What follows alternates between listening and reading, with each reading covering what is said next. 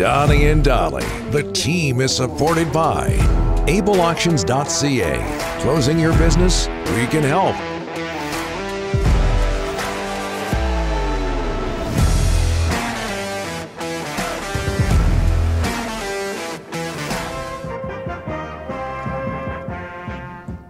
We haven't heard that for a long time. Love it.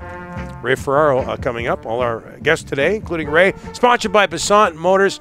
May Day. It's May Days at Passant Motors. Purchase a vehicle in the month of May and choose one of 3 great promotional options. May Days only at Passant Motors. Learn more at basantmotors.com. The old Hartford Whalers playing a Game 7 tonight, Carolina against the Rangers, as we bring in Ray Ferraro from ESPN and TSN. Ray, long time no talk to. How are you, sir? I'm well. How are you guys doing? Very, very well. Hey, before we get into Game 7, first year of the NHL's contract with the ESPN and TNT, the numbers are very, very strong. What's your theory there? How come? I think it's a couple things. One is you have our network, which of course is a 24-hour sports network. So there's all kinds of outlets, all kinds of opportunities for the game to be promoted and to be shown, for games to be on, different networks. They're building a streaming platform. But I think it's the constantness of a 24-hour sports behemoth that really helps. The second part to that is Turner, TNT, is so they've, their scheduling during the year is that one night, that Wednesday.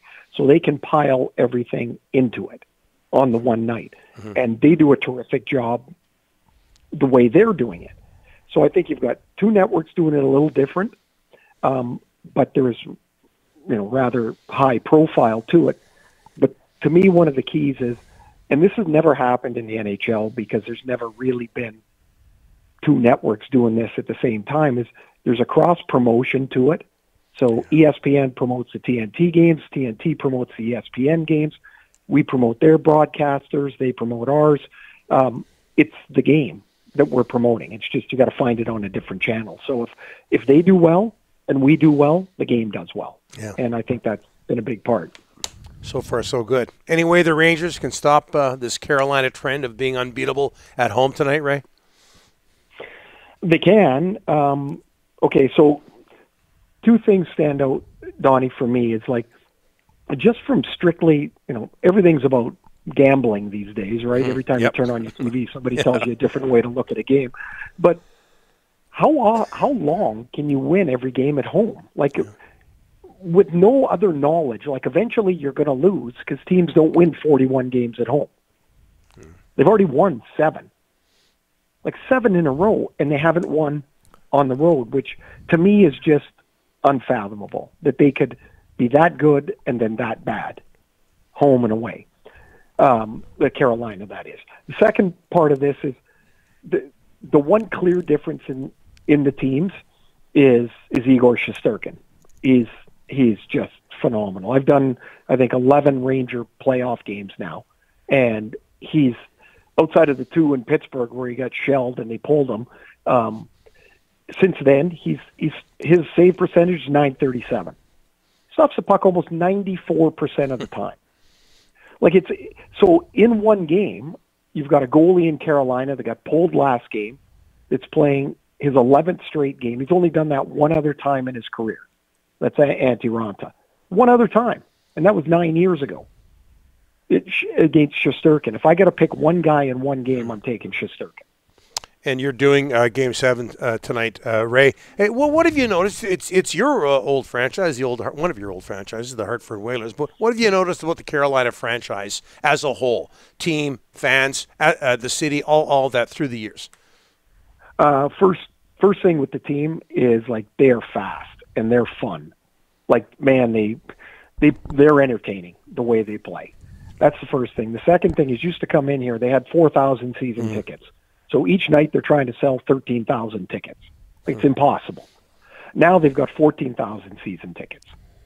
So the building's full. The building's lively. I know there's lots of places that look at them, look at the way Carolina does things, and they're like, that's just the South. They don't get it. Like, it's Memorial Day in the States here. They'll be tailgating. It's about 2:00 here. They'll be tailgating now. Like, can you imagine what that place is going to sound like tonight? And they've built their own culture, or they've adapted their culture to a hockey team. And it's really, really interesting to watch. It's fun. Like, you go into the building, there's zero chance that the people in there are not going to have fun tonight. And it's going to be loud, like loud. And it's really kind of cool, because there's a lot of years you came in and it just wasn't that. Hey, Ray, I want to ask you a Vancouver question. JT Miller, it's a big discussion in this city right now, Ray. You trade him or you re-sign him. Where are you sitting with JT's future? I'm in not any rush to do the re-sign thing, because you don't have to. I mean, like, really, you don't. I've always been kind of interested in this trend over the last few years, Rick, that and I don't know if it's 5 years or a little longer. A guy gets into the last year of his contract. He's got 1 year to go, and it's like the deadline becomes, July 1st with 1 year to go. Well, why does it? You have all kinds of time. Where's it? What's not JT Miller? What's any player going to do? Are they going to quit? Like, you're under contract. You got to play. Yeah. You've got to play the last year of your contract. Now, whether they're going to trade Miller or not, I mean, that's got nothing to do with the player at all. I mean, what a year he had. What an imposing character on your roster. And if you're making that move, it would be for some other reason, right? It's for cap and signability and assets you could bring back in a different way. I mean, it's a tough spot for sure. It really is. But look, I will preface this by any time I talk about the Canucks now. I seriously know nothing. I have no idea. The barn door in the office gets closed, and what's behind there, I get no idea. And I never get told. Like, never. I find out stuff on Twitter, and I give Cammie crap. I'm like, well, you didn't even tell me that. And it's because I don't know. She doesn't want me to know. So I have no inside stuff to this. If I were managing, I wouldn't be signing him right now. I would be waiting, not through that I don't trust him or not through that I don't think he could do it again, but there's no rush. If you're going to make that decision to commit several years to a player of JT's age, I want to be sure that the rest of my roster fits in that time frame. But that's pretty tricky to do. Ray, Tyler Mott, you've had a bird's eye view of watching him here in the last couple of weeks. Your thoughts on Tyler Mott in New York with the Rangers? Same thing he did in Vancouver. He's just wearing a different jersey, right? Skate, penalty kill, energy, smart. Like there's a lot of guys, their games change when they go place to place. They just do. I've seen no difference in Mott's game in New York than I did in Vancouver. And I liked it in Vancouver. I like it here. And the Rangers, if you look at what the Rangers did from the beginning of last year, they added Ryan Reeves, but he's there for, to keep the flies off. But they added Barclay Goodrow. Yep. They added Tyler Mott. They added Andrew Kopp. Like, they're all the same. Like, they're different players, but they're all the same. They all kill penalties. They're all firmer players. They all play direct games. And the Rangers felt that they needed to add that. So they went out and they target shopped. And, Gerard Gallant was mentioning that, when you get them back in the lineup, so Goodrow played last game too, the first game in 25 days. So 2 of their 4 penalty killers over the boards first are Kopp and Mott, and their 5th one, or Kopp and Goodrow, and their 5th one is Mott. So, like, their penalty killers, 3 of them weren't here a few weeks ago. It's really, they've really all contributed in the way that the Rangers need them to. Hey, Ray, back to the Canucks, although we were talking about Tyler Mott there. But back to the Canucks, and, Cammie Granato aside, We talked a lot through the years during the Jim Benning era about the no plan. Do you see a plan there with Canucks now? I do, and I think it's been pretty clearly articulated. Publicly anyway, is that they need to clear cap space. They need to have some roster flexibility. They need to be have better depth through their organization. And the problem with that is none of it happens with the snap of the fingers. Yeah. But here's the trick. You can have that plan. You can't change it in 6 months. If you start to trade a veteran player or two and you acquire assets, at the deadline, you can't turn around and trade all those assets away. And then you're right back, you just push the ball down the road a bit. If you need to develop a system, develop prospects, you need to accumulate them. Now, you don't have to have 45 draft picks or whatever Arizona's got in the next 3 years. But if you're in a deficit draft position year after year, you're going to lose. You get 7 draft picks per year. If you're drafting 4 players, how are you ever going to win? Yeah. Numbers are against you. You just can't. Mm-hmm. The numbers are against you, and this is where the marriage between the plan and your drafting, and then the slowest part is your development, has to be seamless. It has to be. If you look at the best team over the last 3 years, without question, it's Tampa Bay. So they have traded away first-round picks. The reason they're able to do that is because look at their roster. You could pull it up. The mid-round picks that they've hit on, knock it out of the park. And then when they draft those guys, they park them in Syracuse for 2 years. And they play and grow, and then they give them 10 games here, and then they give them 15 games the next year, and then in the third year of their entry-level contract, they're on the team. Point, Palat, Killorn.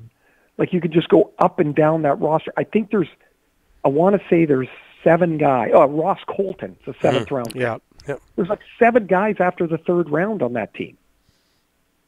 Like, that's depth of your organization. Ray, can the Oilers and Avs live up to the hype? And who do you like?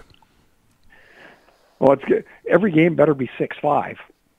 I mean, that's the hype, right? Like, we're all like super pumped, I think, to watch these 2, spectacular players in McKinnon and McDavid, and then with everybody else behind it. Like, is it even possible you could have 15 assists in a series and nobody talk about you? Yeah, exactly. I know. Like Draisaitl is. Like just ridiculous. I think the series will be wildly entertaining. I always I respect and hold my breath at the same time watching Mike Smith play goal. Like he's brilliant, and then he just, oh my God, did you look at that? Mm-hmm. And then but he's got this fighter's mentality. Like, he gives up a crappy goal, and then he just fights and claws and scraps. And I think Edmonton can play with them. I think Colorado's a deeper team. I think Colorado's better. But in one series, can Mike Smith outplay Darcy Kemper? Is that going to be the difference? Can you somehow, like McKinnon and McDavid are going to get theirs, can you somehow keep a handle on Cale Makar? Yeah. Mm. He might be the difference maker in this series. I wanted to talk about Guy Lafleur and Mike Bossy. We're out of time, but maybe we'll do that. Oh, you know what, Ray? Let's do it. That's the first time we've had you on since they passed. But your memories, and you would have played against Guy and Both Mike, and just your memories of them on and maybe off the ice as well. Well, I didn't know either of them. What I did know was, as I got into the league, there were certain players I found myself just in warm-up or even in the game when I was sitting on the bench just staring at, and those were 2 of them. They played the game so differently, but I remember Bossy, the sound when he shot, like the puck coming off his stick, right? And just it sounded heavy. There was a crack to it. And he was stronger and bigger than people might think. He was not getting pushed off the puck. That was not happening. And then Guy played with just such flair, even older or later in his career, right? I got a picture at home where I'll say battling for the puck, but I don't even really know if it's we're kind of standing there and the puck's there, put it that way. And I'm like, I'm in a picture with Guy Lafleur. Like when I saw that picture, it just cracked me up because I'm like, oh my God, that's Guy Lafleur. Like these two gentlemen were gentlemen. They were icons in the game. They were two of the very best scorers ever to play. And it seemed, I don't know, whatever age is as we get older, like it just seemed early and sudden and too close together for both of them. Yeah. The game was blessed with those two guys. Yeah, agreed. All right, Ray, we could go on and on. Just great talking to you, and maybe in the near future, open up that barn door, give us a call, and give us a scoop on the Canucks, if you don't mind. By the time I get the barn door open, Reese is in there, our 12-year-old, and there's usually like 4 empty bowls of cereal, a couple of water glasses on the floor, and that's what I get to go in just to clean. I know that well. So does Rick. Ray, great talking to you. All the best. Have a good call tonight. Thanks very much, guys. Good to chat with you. We'll catch up in the finals.